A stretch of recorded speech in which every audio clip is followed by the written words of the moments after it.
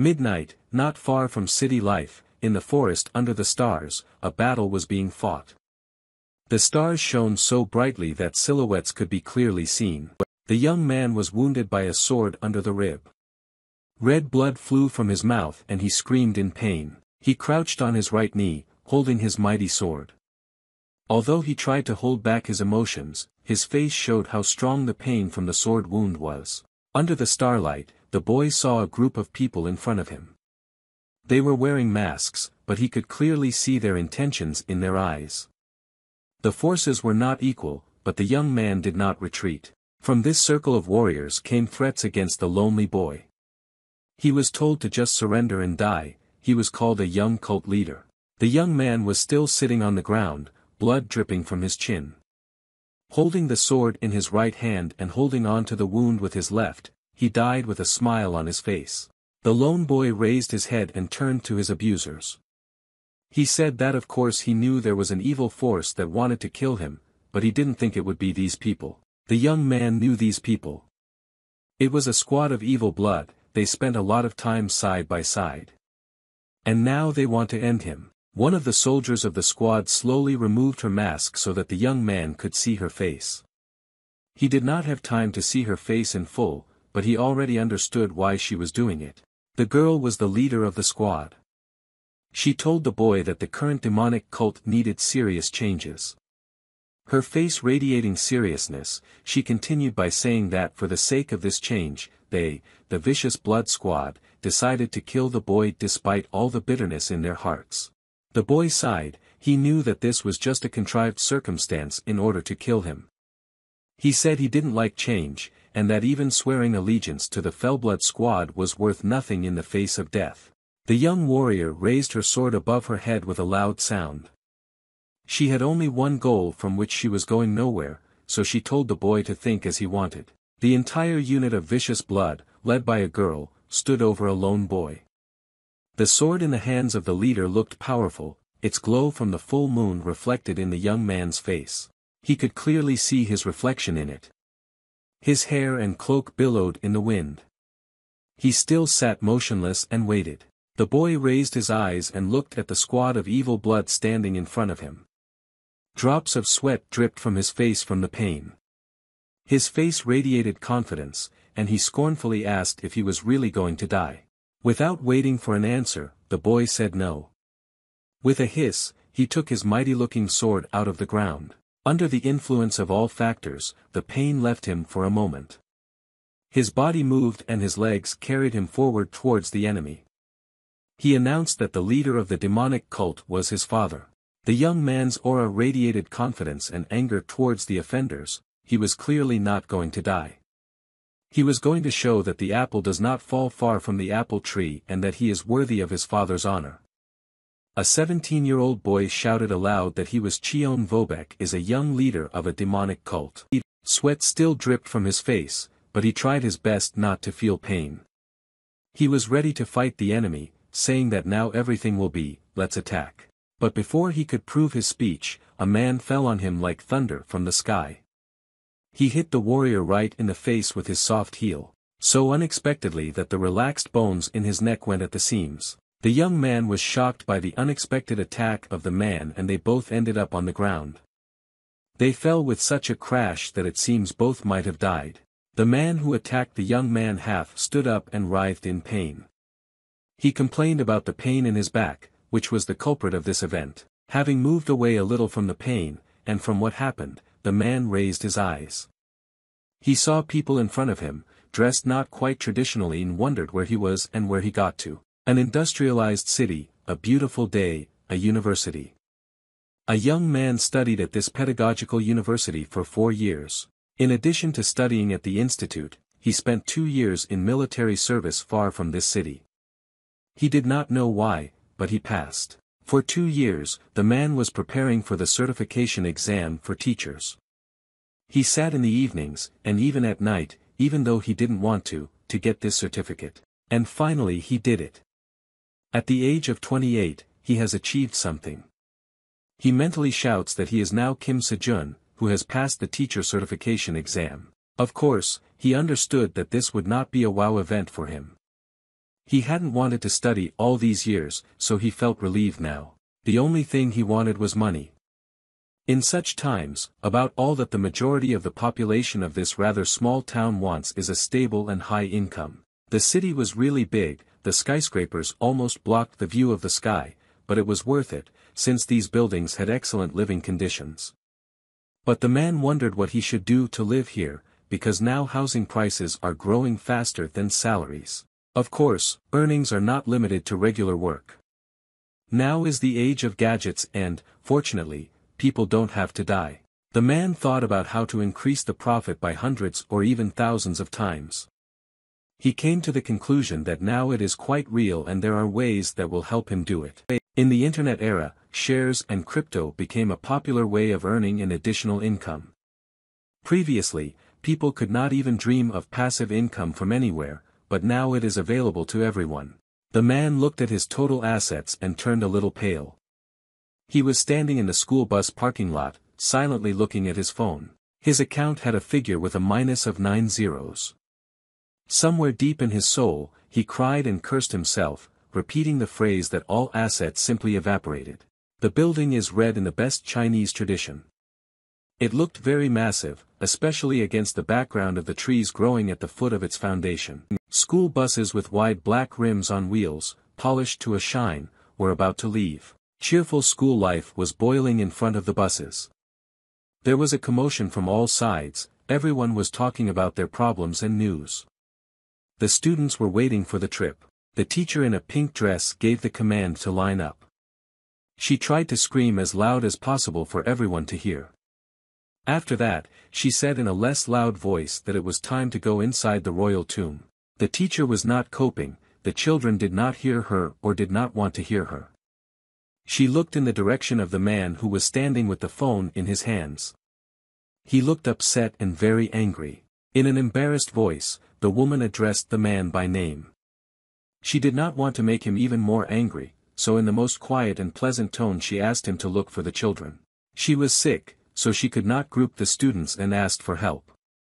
As soon as she did it, fear and misunderstanding appeared on her face. The man stood motionless, although his face was hidden behind his hair, hatred could be seen on it. In his head, he was still berating himself for what had happened. He could not believe that his assets had been burned. And now the teacher reminded him that he was also a teacher he did not want to work as. She turned to him again, but the man could not think about anything else. The teacher still managed to attract the attention of the students. They lined up and the teacher gave the command to follow her, showing the appropriate hand gesture. Teacher Sojin was still standing disfigured. Here it is, the exhibition of the royal tomb. They finally got here. The door to the building looked tempting. I wanted to go in there and look at everything, but not Teacher Sojin. He entered the door with the whole group and another teacher, but he didn't want anything anymore. He said in his mind that there is no more meaning in his life. While all the students were looking at the exhibits, Teacher Sejun just stood there looking at his phone. He finally came back to reality, but even here he was not feeling well. He had to look after the students, which he didn't want to do. Teacher Seo Jun wanted to leave this room for a few minutes and go outside to get some fresh air. But he was stopped by a sound from a nearby entrance. The teacher looked there with tension. Outsiders could not enter. He opened the door and went inside with a look around. The student closed the door behind him, hoping that no one had seen or heard him. It was written on the door that you cannot enter here. But it did not stop him. The teacher was in a misunderstanding. He could not make out the young man's face in the darkness, but he saw his uniform and concluded that he must have been a student from their school. He was not feeling well anyway. He stood against the background of the shadows of the exhibits and thought about the fact that he definitely does not have enough of these problems. He exhaled, and thought with a bit of mockery that no one would deceive him again.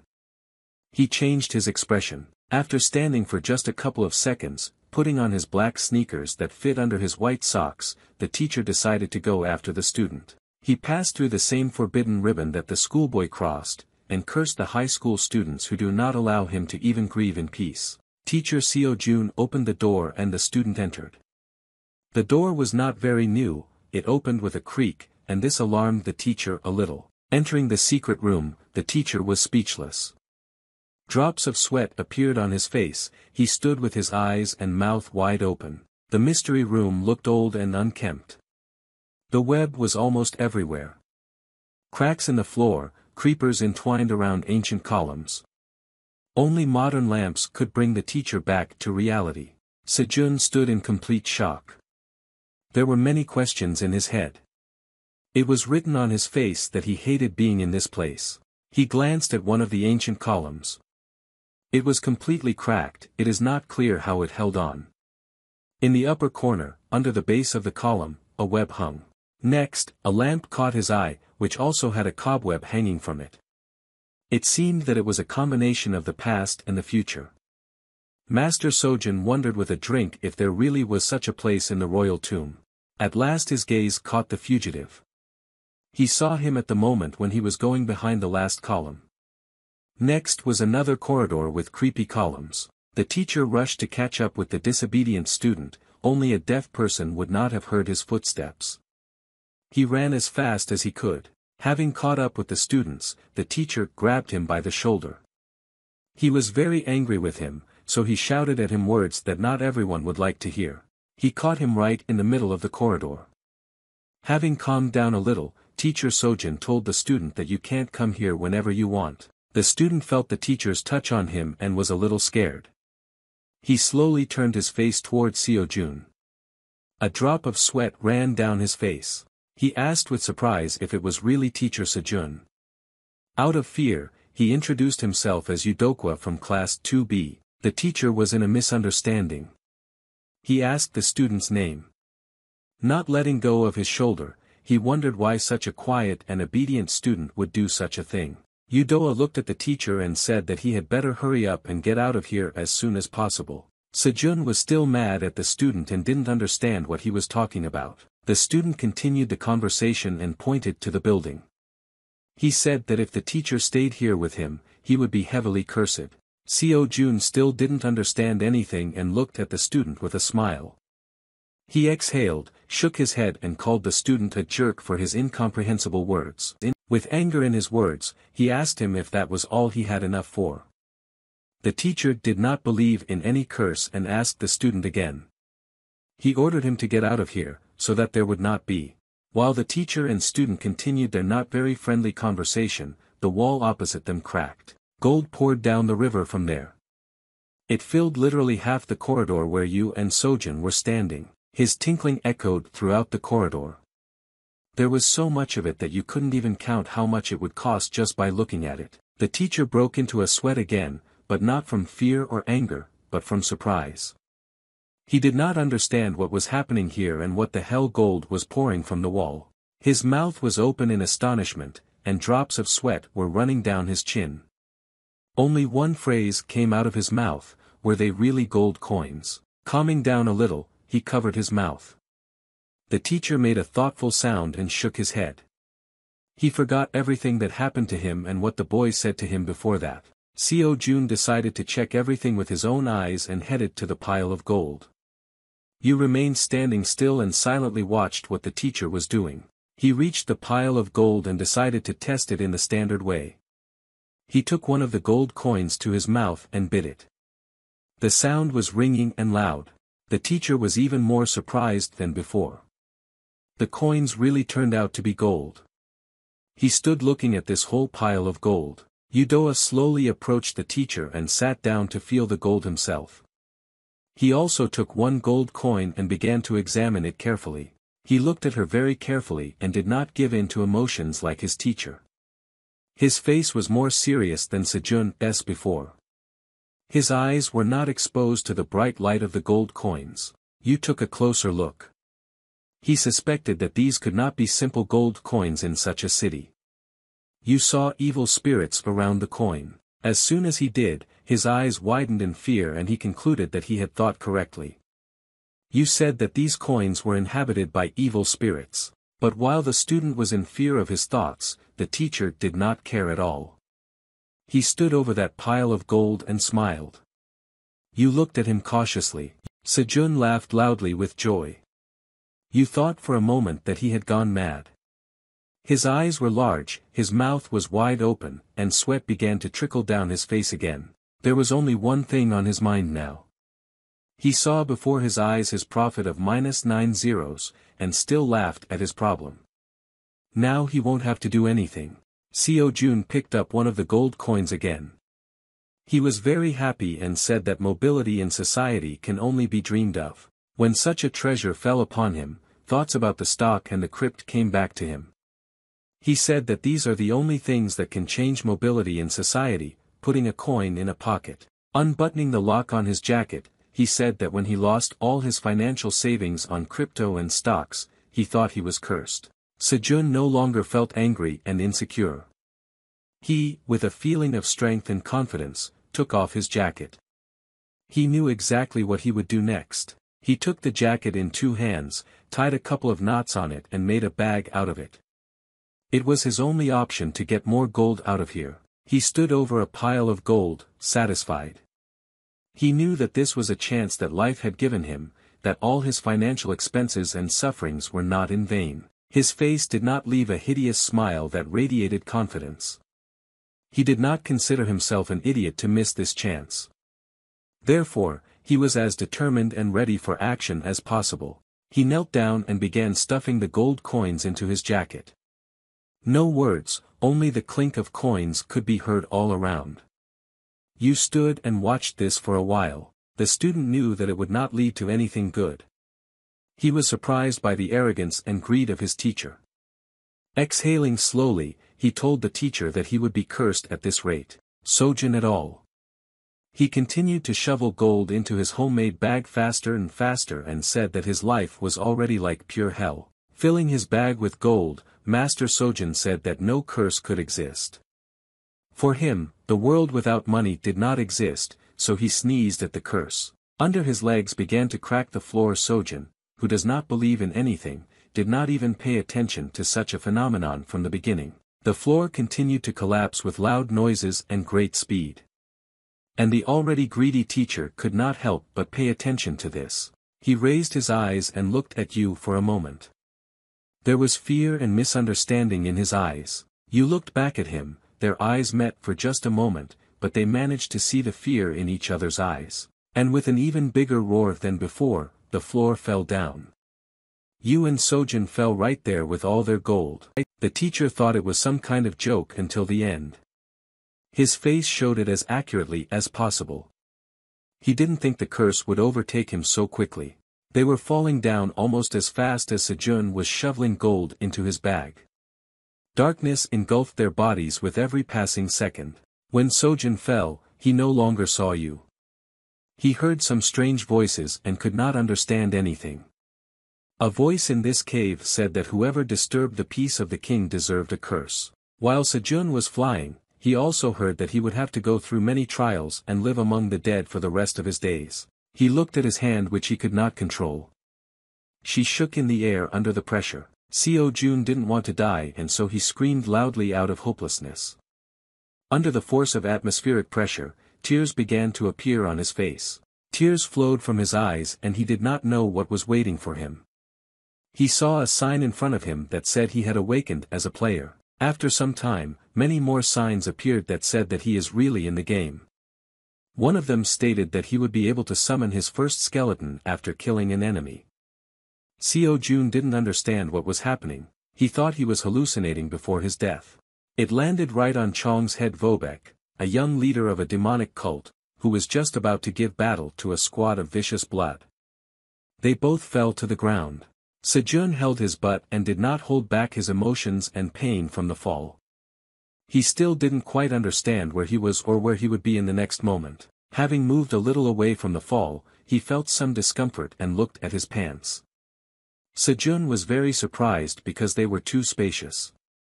He didn't understand anything anymore.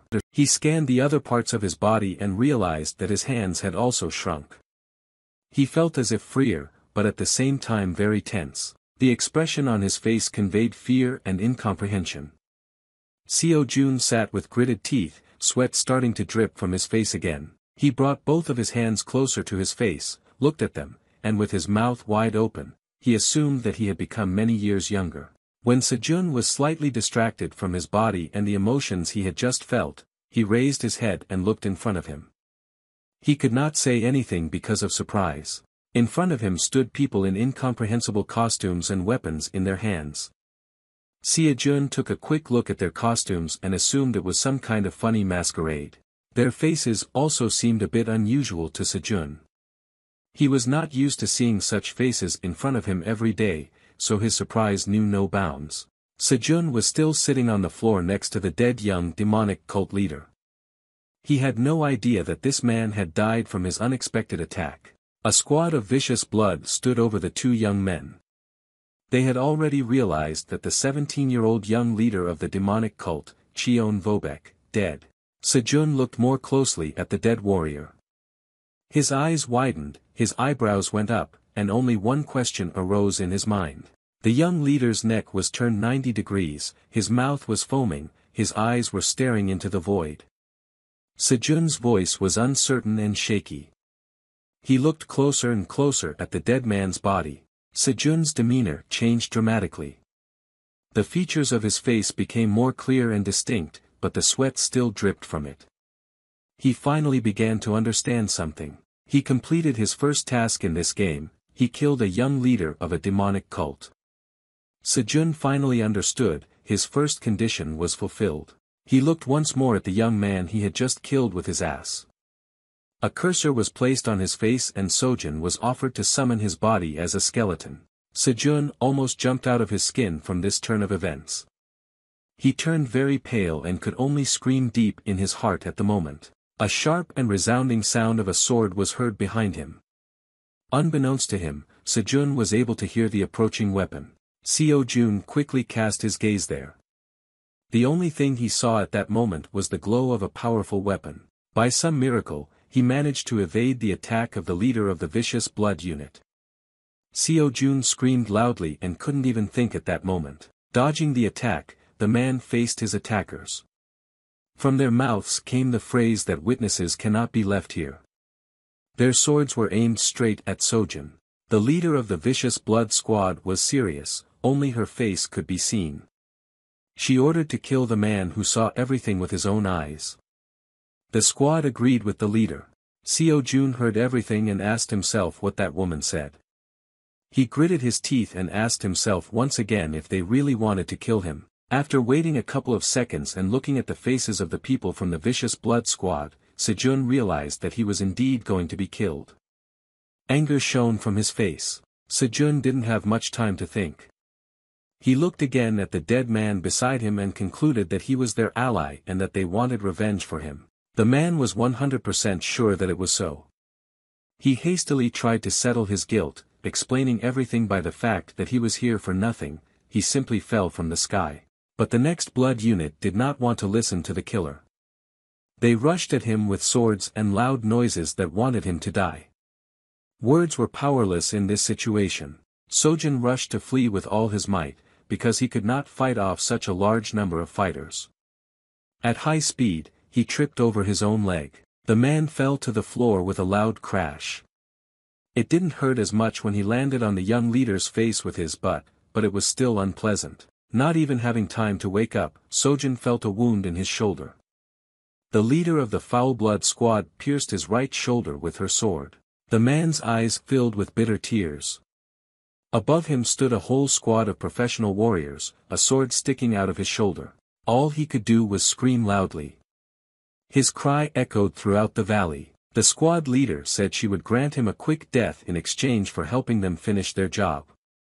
Sejun didn't understand what she was talking about, because she had just stabbed him with a sword. What kind of award could she be talking about? When the woman finished her speech, the man again felt pain in his shoulder. Even this pain could not compare even with the fall on the young leader. It was very painful. Somewhere deep in his soul he experienced this pain with complaints and no words could silence it. He was lying on his stomach, clenching his teeth tightly. Bitter tears flowed from his face, he believed that he would soon die, as it was impossible to survive such an injury. Sojin didn't want to die so miserably, in some distant forest, among people he doesn't know. His whole life flashed before his eyes. He recalled how he went through military service, how he studied at the university and how happy he was when he did receive a certificate. Drops of tears from his eyes fell directly on his palm. Sejun could hear these sounds, but they only depressed him more. He was very angry with himself, looked at his hand, at the tears falling on it, and realized that he had not even spent the gold that fell on his head, but was already dying. Before he could completely despair, a new game board appeared before Sojun's eyes. For a moment, the man even forgot about the pain in his shoulder. A drop of hope appeared in his eyes. He looked at this tablet with tears in his eyes and tried to read something that would somehow save him. The sign said that he could summon his first skeleton warrior. While Sejun's eyes pondered over these words, at the end the question arose as to whether he wanted to do it. Sejun didn't know what to do. Usually, at such moments, he is used to thinking, pondering such incomprehensible decisions for a long time. But there was no time to worry about his property and his future. So in a moment of desperation, Seo-jun decided to take advantage of the opportunity he was given. The man shouted loudly to the entire valley, summoning his skeleton. He didn't know if it would save him, but he had no other choice. After Sejun's words, there was a big explosion. His wave was so strong that it pushed the entire Vicious Blood squad back a couple of meters. The soldiers did not understand what was happening. They were forced to cover their faces from the light so as not to be blinded. An unknown force informed Sejun that he had summoned his first skeleton warrior. He was also informed that a skeleton can use its skills from a past life and can share some of them with its summoner. It was as if all his strength had been taken away from Sojun. His head was spinning from the plates that had just appeared in front of him. He had not lost his sight, as he had thought from the beginning. He raised his eyes and looked at the place where he had summoned his first skeleton. What she saw left the leader of the squad speechless. She looked in front of her and could not believe that this was possible. In front of her stood the young leader of the demonic cult. His demonic figure radiated a purple aura that frightened all the warriors. The entire squad of Vicious Blood was in complete shock. They thought that it was impossible, because his neck was broken, and he had already been in the other world for a long time. The young leader of the demonic cult did not look very good. He did not lift his head up, he loudly spat blood. Blood dripped from his mouth not in drops but in whole clots. It flowed down his body and reached his very feet. The sounds from this were not the most pleasant. The detractors of the young leader stood in complete shock, they were both frightened and surprised. Drops of sweat began to appear on the face of the squad leader. His silhouette looked powerful. He finally raised his head and the squad of Vicious Blood could see his face. It was a skull with no skin, just bones and eyes. He opened his cloak, which began to develop under the force of the wind. The young leader shouted with all his might, showing his readiness to fight the enemies. All emotions except fear disappeared from the faces of the soldiers of the Vicious Blood squad. They looked at each other and did not know what would happen next. One of the warriors decided that the current leader had not fully recovered from his death and decided to attack him from the very beginning. He grabbed his sword with both hands and ran at the skeleton with loud screams. The leader understood that he would not overcome him and tried to stop him. She shouted after her ward to stop, but he did not listen to her. The young leader drew his sword at the speed of light and sliced his attacker in half. The sound was loud enough for the rest of the squad to hear. There were no emotions on the face of the skeleton, he stood motionless in the place where he killed the warrior and stared into the void. Instead, all the warriors of the Vicious Blood squad stood with their eyes wide open and watched the events. They were shocked by the force of the young leader's sword strike. Sojun just lay on the ground and watched the skeleton he summoned. The young leader's skeleton was standing next to Sejun's body and protecting him. The man was in awe of the power possessed by the young leader of the demonic cult. Now positive emotions appeared on his face. A sign appeared before the man's eyes again, saying that he had successfully summoned his first skeleton warrior and that he was completely under his control. Seo-jun stared at the inscription with wide eyes. He still did not understand everything to the end and tried to consider and examine everything in more detail. A bright thought appeared in the man's head. He realized that this skeleton of a young leader now obeys him completely and will do what he says. A hysterical laugh came from his mouth, which said that the man was satisfied with the result. He felt power in his hands. Sejun's shoulder still hurt badly, but he found the strength to get up. He felt that now everything was too much for him. Fully lifting himself off the ground and standing on his feet at full height, Sejun was still holding onto his injured shoulder. He stood behind the young leader's skeleton. His shoulder hurt a lot, but he found the strength to give orders. Suffering from pain in his shoulder, he decided to give the first order to the young leader. Bloody tears were visible in his eyes, his hair was blowing in the wind. He ordered the young leader to kill everyone but one who dared to attempt his death. Elementary school. Children who are motivated to learn acquire their knowledge here. They all have different ideas about their future, but one goal is to gain knowledge.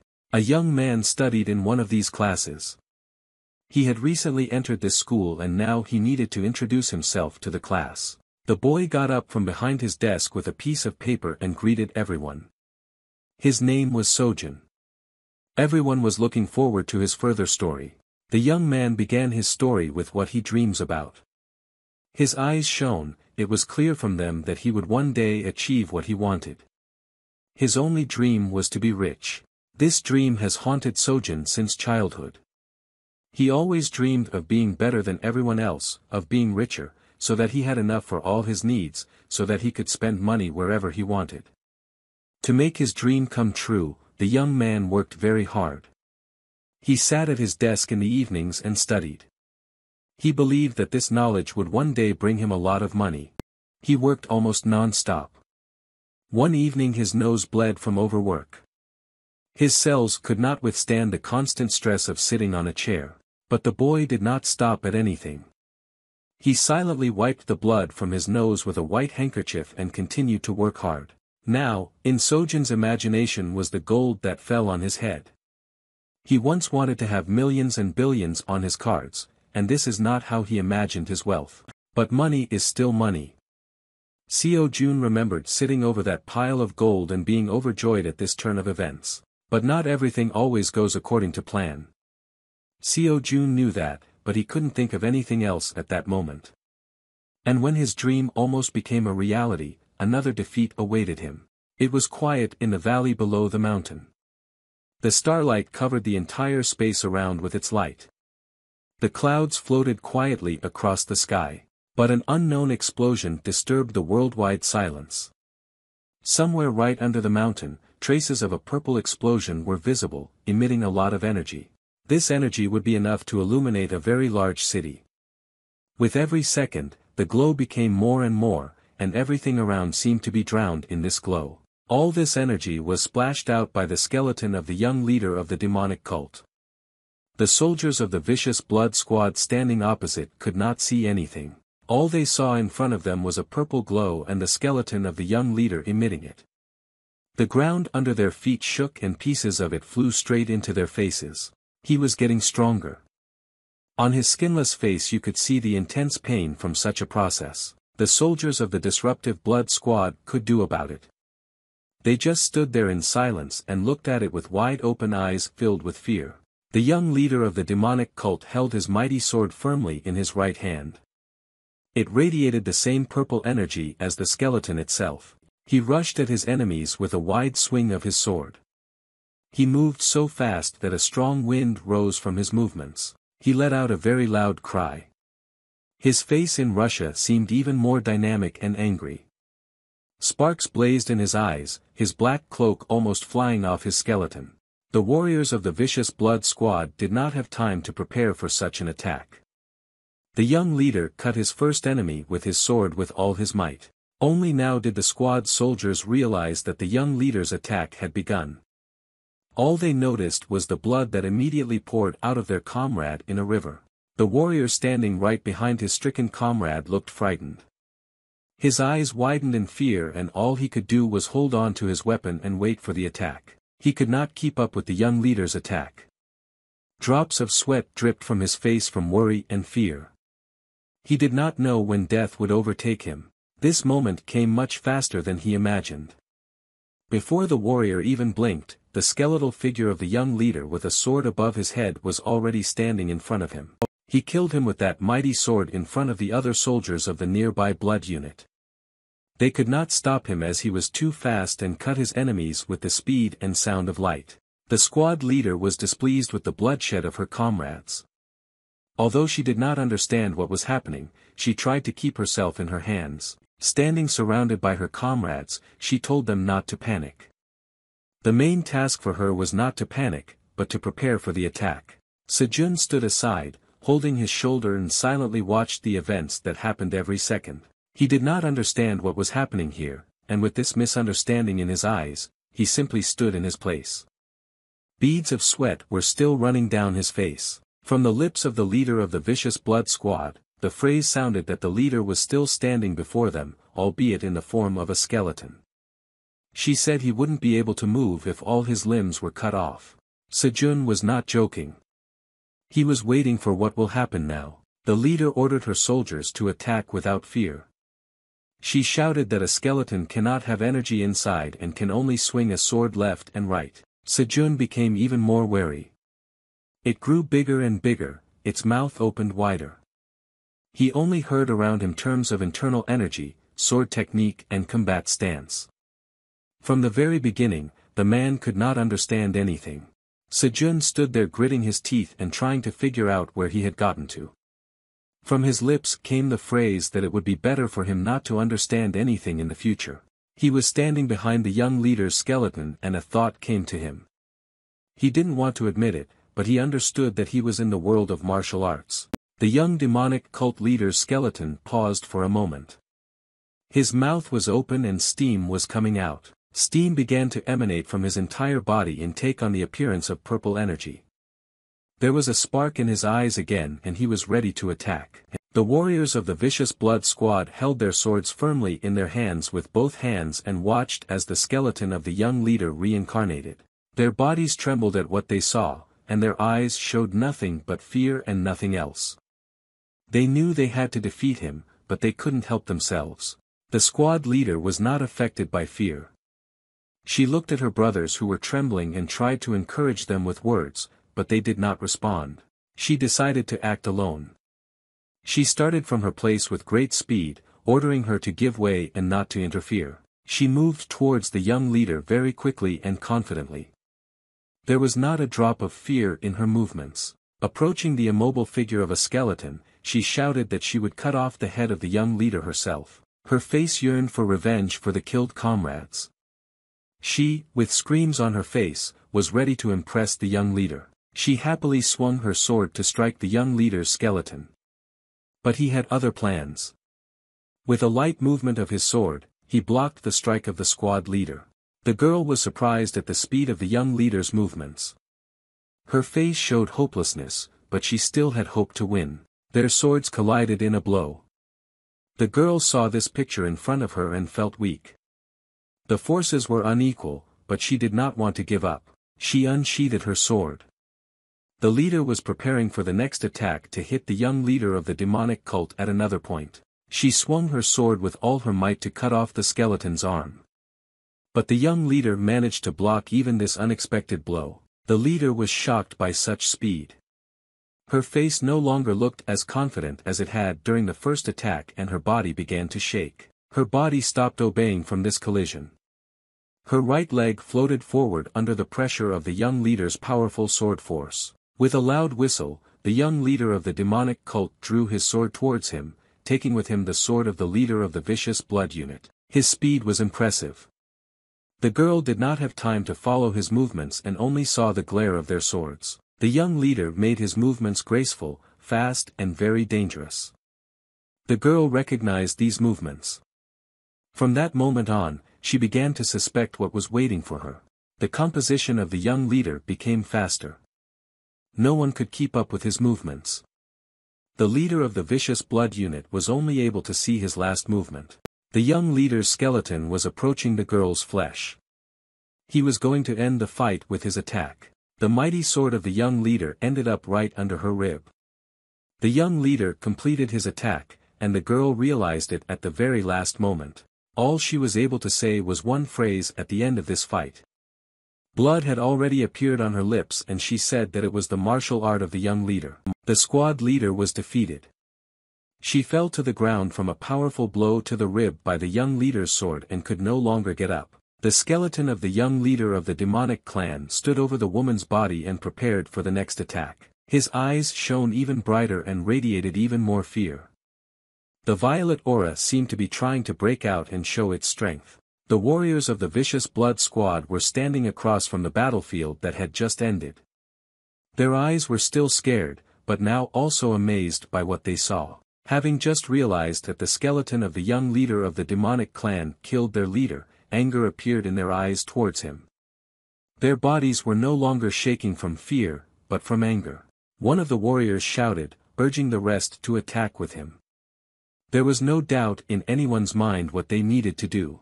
All the warriors of the Vicious Blood unit as one rushed to attack the young leader. They were fast and very angry, they shouted that they wanted to kill him, but the skeleton did not move. As soon as the warriors landed next to the young leader with swords above their heads, some of them were instantly killed. None of them could have guessed such a schedule of events. Taking advantage of the fact that the young leader was distracted by his brothers, one of the warriors took advantage of his weakness.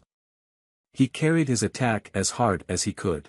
His sword stuck straight into the back of the young leader's skeleton. The blow was strong and precise. The young leader definitely could not survive after that. The Vicious Blood Squad warrior was satisfied with his attack. He knew that he had hit the point where no one could survive. He looked at the skeleton's head. The young leader stood motionless as if the attack had passed him by. The purple aura around him disappeared. The warrior of the Vicious Blood unit hoped that the skeleton of the young leader would now fall and not stand up.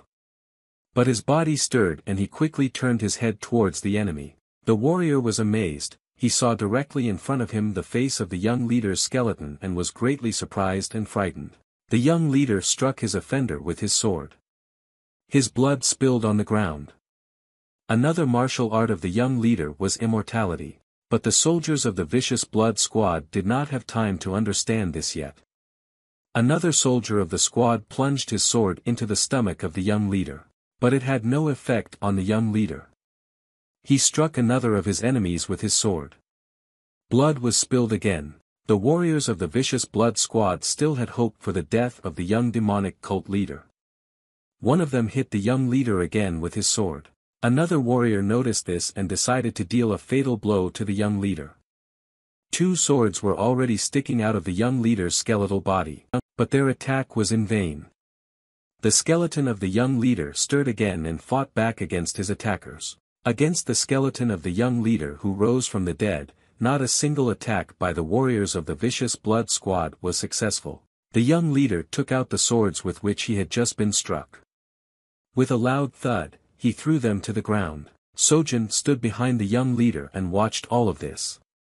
He understood that he was in the world of martial arts, but beyond that he could not understand anything else. Seeing what the skeleton warrior he summoned had done, Sojin broke into a sweat. He gritted his teeth and tried to say something, but he couldn't because he still hadn't moved on from the events that had just happened. In front of the man stood the skeleton of a young leader of a demonic cult and dozens of corpses of warriors that he had just killed single-handedly lay. A purple aura was still swirling around the skeleton's body. He let out a truly demonic laugh that took Sejun's breath away. The man once again looked at the ground where dozens of corpses of soldiers lay. Some of them had their eyes open and it looked very creepy. Sojin had no face at that moment. His thoughts were clouded and he did not understand what he had just done. In his mind flashed the moment when he ordered the skeleton warrior to kill every one of them. It was the first time he had seen such carnage with his own eyes. He felt uncomfortable when he caught himself thinking this. He lowered his head and was consumed by doubts as to whether he had done the right thing. Sejun came to the conclusion that he had no other choice, because that would kill him. When the man moved a little away from what had happened, his shoulder began to ache excruciatingly. The pain was so strong that he could not bear it anymore.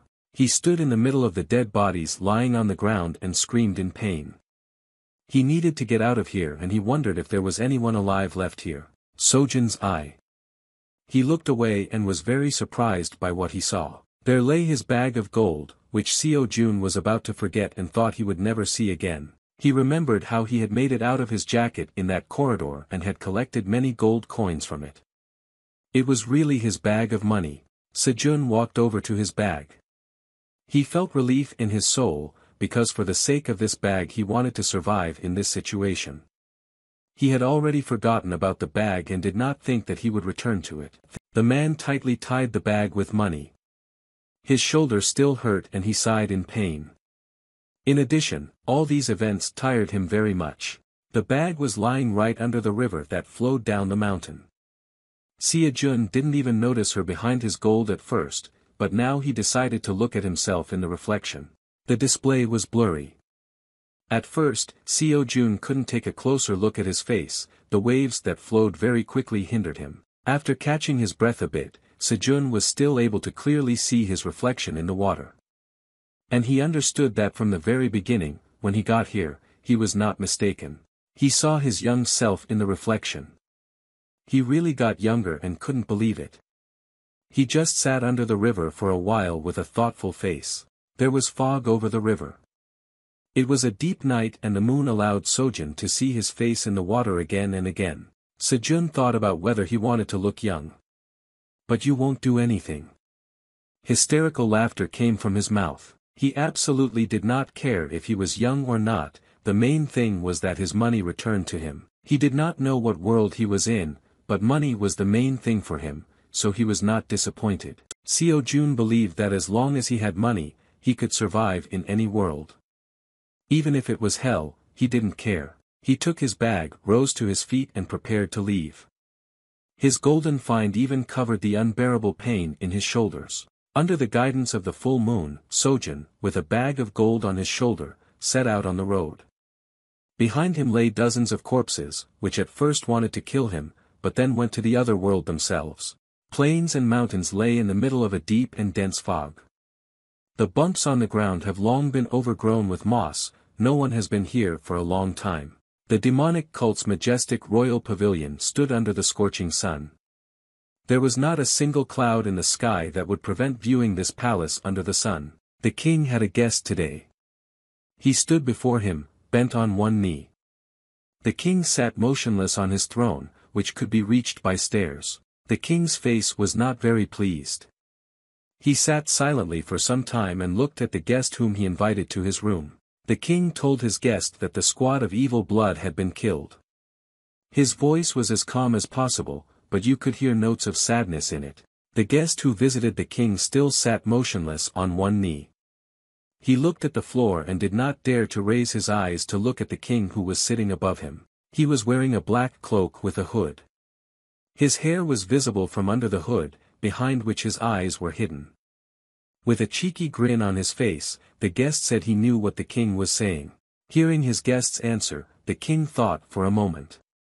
The shortest possible laugh came from his mouth. After some time, the king laughed so loudly that his whole palace could be heard. His hysterical laughter meant mocking the death of these people. The royal guest felt a little embarrassed in such an atmosphere. But he was very interested in what caused such a laugh of the king. The king stood up from his majestic throne and his majesty ordered the guest and you to the central plains with a powerful voice. His figure looked no less majestic than his throne. His eyes glowed for some unknown reason. The guest agreed to the king's order and finally showed his eyes. They were bright purple in color and exuded cunning and confidence at the same time. The place is far from the mountains. Quiet and urban life reigns here. In the evening city, the buildings in which people rested glowed. One of these places was an inn called Eastern Lake, located in the very center of the town. A very cozy and pleasant-looking place with tables in the yard. On the first the atmosphere of a pub reigned on the floor of the inn. Waiters distributed orders, people came and left. An old man sipped his drink. He had a long unkempt mustache and a beard that was hard to call a beard. He was sitting at the same table with his acquaintance, with whom they were vacationing together. After finishing his glass, the man shouted with joy. His friend, sitting across from him at the table, was surprised by his friend's good mood. With a faint smile on his face, he asked why he was in such a good mood. The man with the mustache replied that the good mood came to him by itself. Holding a glass for a drink, he added that he realized how much fun life is. His friend was very surprised by such words, because he always heard from his friend only complaints about boredom. They were sitting at the central table in the middle of the hall. The man with the mustache asked his friend if the rumors had reached him yet. He continued without waiting for an answer from his friend opposite. His conversation consisted of the fact that people say that some new holy star has appeared. The comrade asked if he meant the sword of the small moon storm is edge again. The man with the mustache didn't like his friend talking so loudly, because it was a long-forgotten past. The inn, as usual, had 2 floors. People who traveled or decided to stay there lived there. A completely different atmosphere reigned on the 2nd floor. Although the shouts of the visitors could be heard there, it was still quiet and peaceful here. A door creaked open in one of the rooms on the 2nd floor. A man in white clothes and black shoes was going to go down from here. While the companions at the table continued their conversation, the man in white came out of his room and headed downstairs. The man who was just about to go downstairs overheard their conversation and was displeased. The man with the mustache continued the conversation. He said that the man they were talking about was being humiliated by the king. Another man in front of his friend was surprised and asked if this person was really called a king. It was strange to him because he thought that was what they called a novice. They talked about nicknames. These names were given to people in the world of martial arts. They could receive them in honor of their weapons, appearance or fighting skills they used. The men continued their conversation. They knew that there had never been such a case before when a newcomer from Murim was called a king. Hearing his friend's answer, the man with the mustache and beard asked if his friend would like to meet him too. He added that although the listeners have not yet dispersed, the king is already the new star of Murim. The man listened carefully to his friend. He would really like to see this hero. But he still wondered for a moment whether he needed it. The man wanted to answer his friend. It was then that footsteps were heard coming down the stairs. The man, who was going to continue the conversation, also heard these footsteps and became worried. He didn't want anyone to eavesdrop on their conversation. The sound of footsteps from the stairs grew louder in the hall. This was the same man who had heard the conversation of these 2 comrades. He was going down the stairs. Almost everyone in the hall paid attention to the stomping of his feet. They looked with great interest at his figure, which was not yet fully visible. Seeing the figure of this man in full height, people were pleasantly surprised. The delight in their eyes could be seen with the naked eye. Some man from the hall called this stranger the same king. Of course, he was fascinated like everyone else, and could not think that the king would be here. The man who could not finish his conversation silently looked at the silhouette of the king in full height. He wondered to himself if this man could really be a king. The black figure of the stranger in full height was visible to everyone in the hall. The man was still wondering the same question. Descending the stairs, this mysterious stranger raised his left hand up. She appeared from under his robe slowly and solemnly. He turned to the innkeeper standing behind the counter and asked to bring him something. The cabbie got flustered and quickly decided to bring it to him. The people sitting on the 1st floor in the hall at the tables still could not believe that the king had come down to them. They asked themselves what he asked to bring. The innkeeper hastily got the thing that this noble gentleman asked for. She called him my lord, expressing her sincere and deep respect for him. That thing was a bell. The king took it in his left hand and raised it to the level of his outstretched hand. People looked at this bell and wondered why it was. The strange king made loud noises with these bells. Everyone around was watching it. Its purpose was to attract people's attention. All the people in the hall were wildly happy.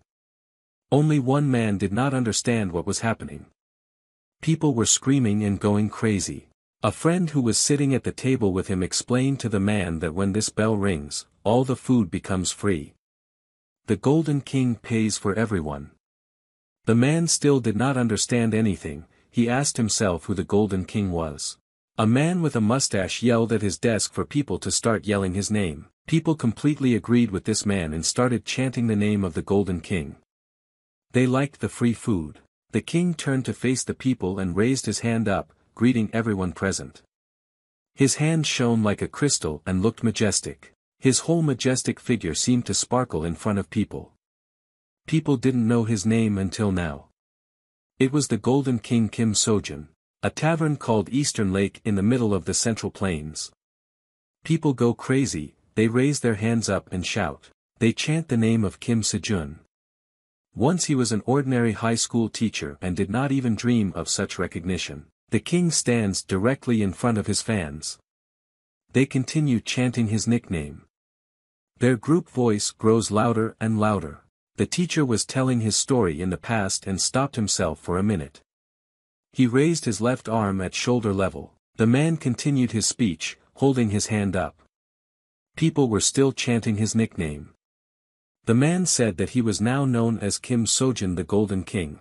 With his left hand still raised, the Golden King took the glass of booze in his right hand and, taking his little finger away from the glass, raised it as high as he could. With loud shouts he invited people to drink with him. His big, bushy face was content and gave off only positive emotions at that moment. People were not against drinking at someone else's expense. Having filled the entire space in the hall, they shouted back to the Golden King to pour. Then they started chanting his nickname again. Kim Sejun had been in this town for 3 weeks, had seen different things and was already used to it. As he assumed, he found himself in the world of martial arts.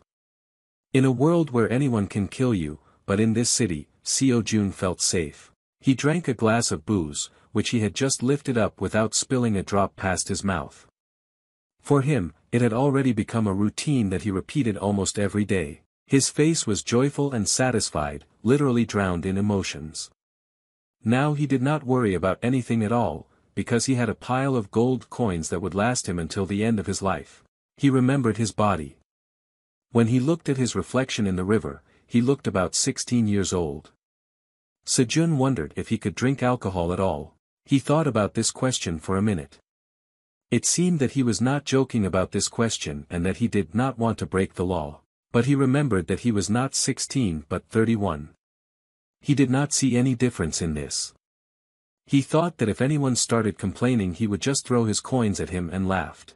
Gold coins opened all kinds of possibilities in this world. While Sejun was enjoying his drink, a stranger came up to him and poured his drink directly on his head. No one expected such a turn of events. All the people, the waiters, who were in the restaurant at that moment, opened their mouths wide and watched.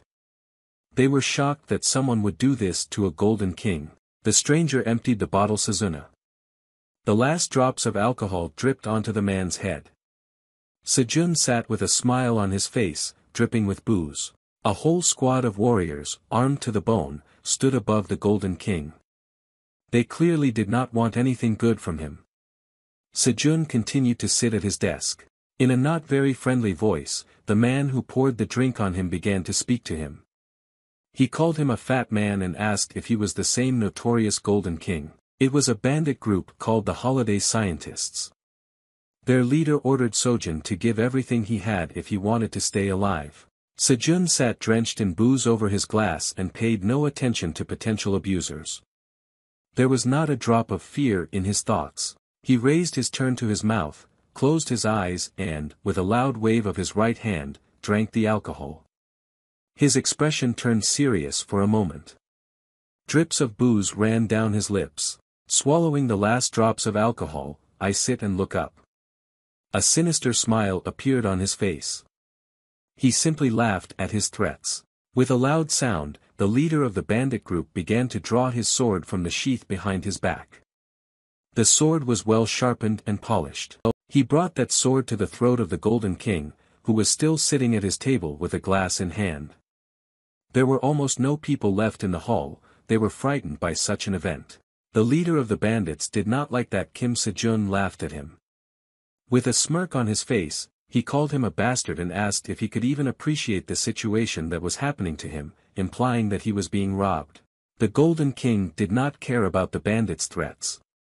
He exhaled steam from his mouth and just sat waiting to see what would happen next. The innkeeper came to Sojun in time.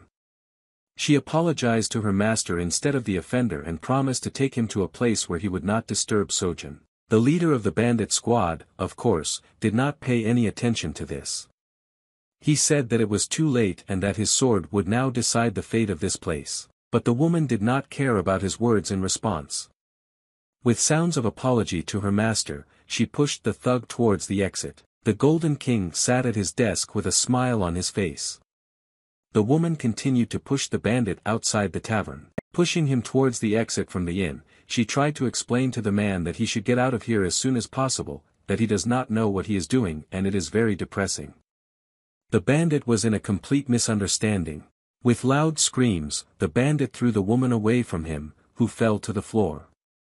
He turned to the Golden King with the words that you can't joke with him and why is he putting him out of here anyway. Sejun didn't stop sitting in one place and drinking alcohol. He liked drinking, but he was even more amused by such events every day. The world of martial arts was interesting to him and he laughed at it. He turned to the bandit leader. He advised him to listen to the servants and warned him that this was his last chance to leave the inn peacefully. The bandit was very angry with the Golden King. He did not understand how such a fat man could do him any harm. His face was boiling with anger, he wanted to cut the king to pieces. Suddenly, a loud roar was heard from the second floor of the inn. The floor began to vibrate and particles of building material began to fall from the ceiling. Sojin appeared from the ceiling like a rumble from the sky. He landed with a thud on his feet and his powerful right fist. It happened so quickly that the bandit could not understand what had just happened. His eyes had not yet managed to look behind him, but he already understood that this rumbling did not mean anything good. He was replaced by the skeleton of the young leader of the demonic cycle. His eyes glowed with purple flames. He wanted to take the bandit's brains. The leader of the bandit group had no face. All you could see was the fear in his eyes and his hair standing on end. Sejun tapped his skeleton warrior on the shoulder like he was his best friend. The young leader really was like his best friend in this world. Sejun asked him not to kill the offenders. He wanted to feel sorry for them, because they were just ordinary bandits. His face turned angry, he didn't want to forgive them for pouring the booze on his head. He ordered the young leader to send them straight to hell. The skeleton of the young demonic cult leader heard his master's command. His right eye flashed a blue spark with a loud sound.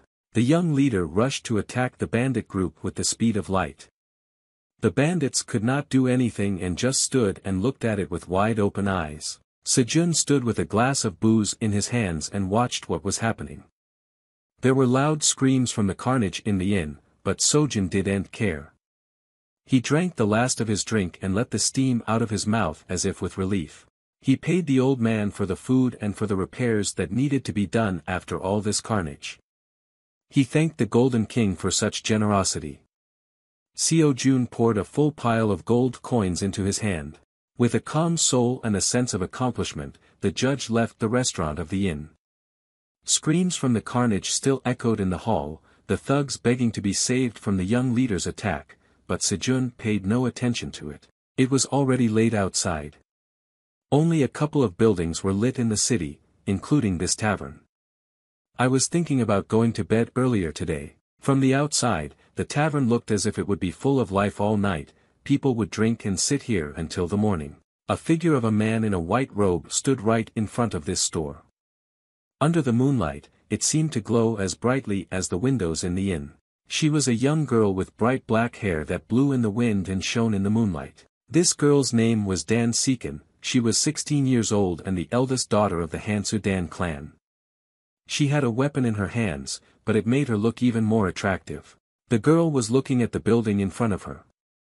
She finally found what she was looking for, a tavern called East Lake. She walked slowly to the entrance to the tavern. Inexplicable sounds could be heard outside the windows. There were tables and benches at the entrance to the tavern. Opening the front door, the girl entered the tavern, stepping on the threshold with her left foot. She was wearing beautiful white shoes that almost blended in color with the floor in the tavern. Entering the tavern, the girl looked around to see what was happening here. She was a little alarmed by the following events. In front of Dan, the bodies of men lay on the floor in the restaurant lobby. The girl was still standing in the door, not closing it, surveying the place where she had just entered. She asked aloud what happened here. The servant of the Golden King did not hear how a visitor entered the tavern, raised her eyes and was surprised. She felt uncomfortable in front of the guest because there was a mess on the first floor of the inn. She apologized to the guest for such inconvenience and said that the men here had a little quarrel. Dan Seekin stood in the doorway and listened attentively to the interviewer, who said that this was a common thing in Murima. The cleaner said this while asking questions and laughing. Dan looked at the men lying on the floor. They were making hangover noises. She mentally noted the strength of their livers, and thought that the students of the academies were going in this direction. Noticing that the drunken men on the floor were still alive, she breathed a sigh of relief. The girls simply asked for a room to spend the night. The innkeeper naturally agreed and offered the girl to take her to the room. Dan had a patch on his belt. The woman who was going to take the girl to her room noticed this picture and was very surprised. Dan Seekin noticed the woman's surprise. She glanced in the direction of the taxi driver and was about to say something to her in response to her surprise. Dan asked the servants what was wrong with her appearance, what she was looking at so intently. The woman was flustered and apologized. She looked there unconsciously. The woman's voice trembled. She continued to tell and told Dan that one of the guests of this inn wore the same pattern as hers on his belt. The woman saw the same pattern on the scarlet cloak of the young leader. In her imagination, he loomed as clearly as the one hanging on the girl's belt. Sejun kept thinking about the world he had entered. And the more he thought about it, the funnier it became. He thought about what was so special about this world of martial arts. After all, the skeleton warrior he summoned with the same patch on his cloak could take care of everything for him. Sejun stood contentedly with his arm around the shoulder of his summoned warrior. He did not understand whether this was a curse or a blessing for him, because his life was going as well as possible. Sejun remembered the moment when he was burying the gold in his jacket with his student standing over him. After that, they were dragged into a black hole and he was told that whoever disturbed the peace of the king would be cursed. Seojun's face. There, he was asked what kind of blogging the man was talking about. Then another appeared, on which it was assumed that this blessing had already been heard in this world. Sojun, after hearing what was said and reading the inscription on the sign again, did not understand anything and a question flew out of his mouth. This was followed by a sign saying that Kim Sejun is not a resident of Murim. He really wasn't and he got here very recently. After listening and reading these inscriptions, Sojun became even more confused. A question arose in his head, why he was being told and shown all this. A sign appeared in front of Seojun again. It said that guests who entered this world without an invitation must be returned to their world. This was called the test protocol. The inscription on the sign was changed, as the wording was inappropriate at the time. Seojun still didn't understand anything. He stood holding the young leader's skeleton by his shoulder and asked himself the same question, why would he do this? Another sign told Sojun that the greeting protocol was being initiated. The next one initiated the stages of adaptations for the greeting protocol. Sejun stood there with his mouth wide open and looked at all these plaques. This was followed by stage 1 to 1 of the greeting protocol.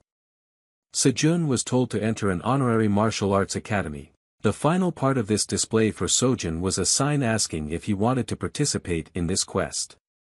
He had yes or no answer options. Dan Seekin took off the entire sign from her belt and raised it to her chest. It was black and golden in color and glistened in the light. She answered the woman who asked her about this drawing, that it is worn by students who were accepted into the martial arts academy. She added that every student who entered here must wear this sign. The woman was surprised. She was standing right in front of Dan and was looking at this drawing. She knew that the Honorary Academy of Martial Arts is the largest and most famous academy of Murim. The Honorable Martial Arts Academy was where all the clans wanted to send their successors. Better knowledge than here was not given anywhere else in Murima. Dan Seekin stood and thought about the first accepted student, with whom they would be able to go together tomorrow. She looked at the faces of the men lying on the floor. She guessed that this student had beaten them. She didn't know what clan he belonged to, but he spared them. Based on such considerations, the girl concluded that this person is definitely kind and honest. He was well trained at the martial arts academy. But it was hard to say that about Sejun, especially with his hysterical laughter. Seo Jun didn't want to join any academy. He stood and talked on the subject with his summoned skeleton. He was going to eat and play all his life, because he had no money at all. After finishing his conversation with the skeleton, Sejun decided it was time to rest as he would be enjoying another nice day tomorrow and collapsed onto his mattress. Sejun was about to fall asleep, but one detail stopped him. He looked straight ahead and saw the same thing again as before. It was a sign with an offer to accept the same quest. Sejun once again wondered what they wanted from him and decided to give it some thought. But before he even had time to think, the sign began to disappear. Seo Jun didn't notice this and silently thought about his needs in this world. In the end, it completely disappeared.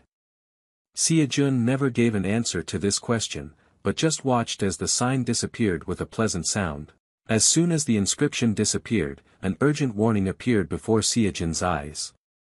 The inscription was bright red. Seo Jun had never seen this before, so he was in complete shock.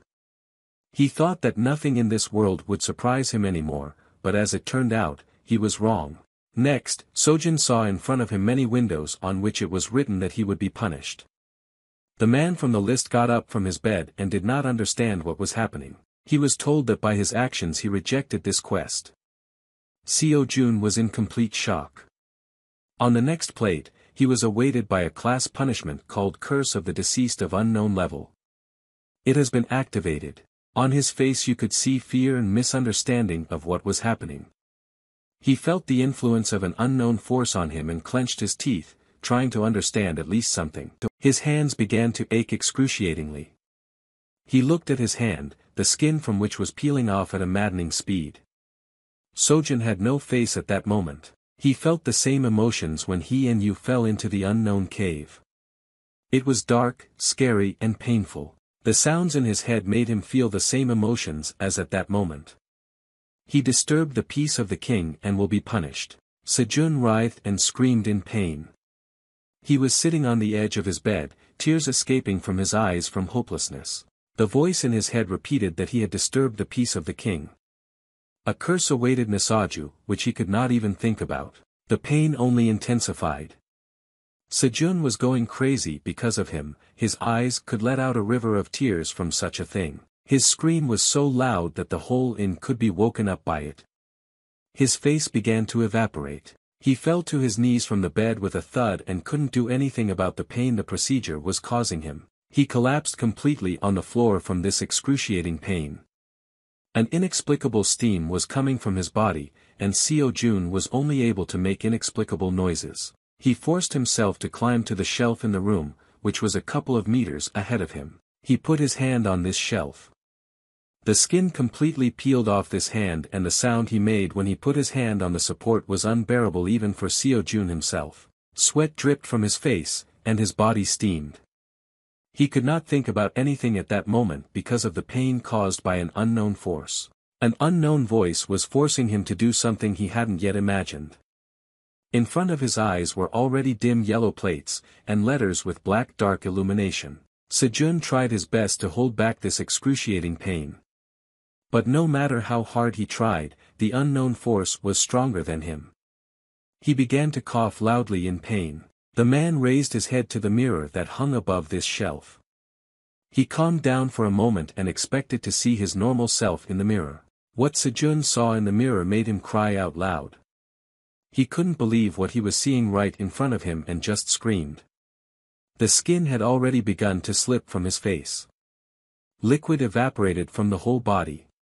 He began to turn into a skeleton, and an unknown voice told him that he would spend his whole life, until his last days, among the dead.